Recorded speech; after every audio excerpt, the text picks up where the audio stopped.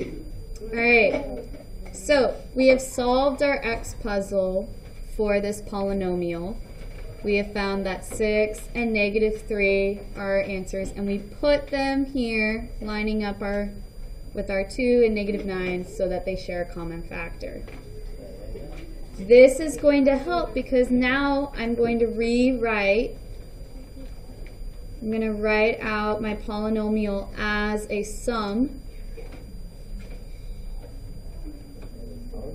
And I'm putting my 2n squared here.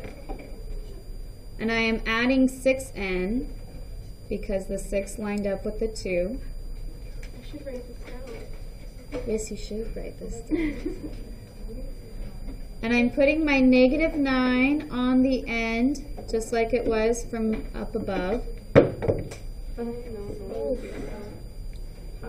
And I'm putting -3n here. So now they are grouped.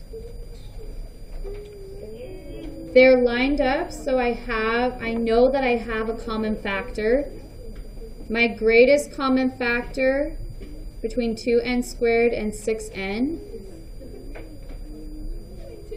is 2n. They both have an n term, so I'm going to factor out 2n, and I am left with n plus 3. Oh my god. Nice. Yeah. My greatest common factor between -3n and -9 is -3. So I'm going to factor out -3. And I am left with n plus 3. So notice what's left in the parentheses, n plus 3, it's the same for both of them. So you can just put So you literally just, that makes sense. -3 and times n plus 3.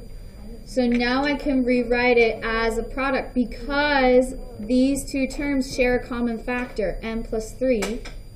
So I can rewrite it as 2n minus 3, which is the sum of my greatest common factors, multiplied by n plus 3, which is the factor left over. Wow.